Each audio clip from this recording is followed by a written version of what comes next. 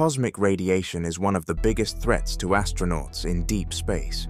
But what if the solution comes from something as tiny as a molecule?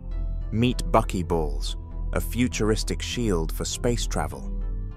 Buckyballs, or Buckminster fullerenes, are carbon molecules shaped like a sphere. They're incredibly strong, lightweight, and capable of absorbing and deflecting radiation. Researchers are exploring how buckyballs could be used in spacecraft walls, forming a lightweight yet effective barrier against harmful cosmic rays. Imagine a shield that's not only strong, but also flexible, ideal for long-term missions to the Moon, Mars, or beyond.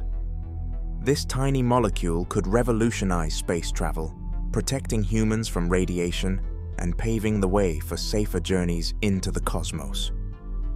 Could buckyballs be the key to unlocking humanity's interstellar future? The answer may be closer than you think.